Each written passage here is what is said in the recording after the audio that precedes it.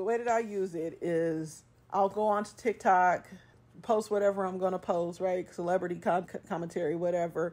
I turned off the creator program because I was getting paid from the creativity program, but you have to have qualified views.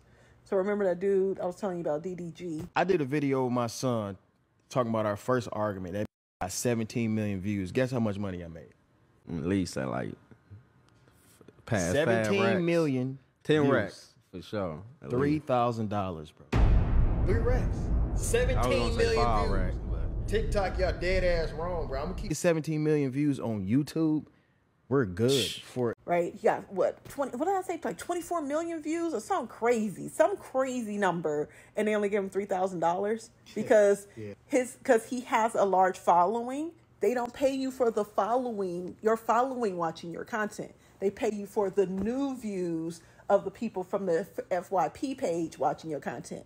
So then it's like, well, what the hell am I getting freaking followers for if you're not paying me for my followers that are watching my stuff?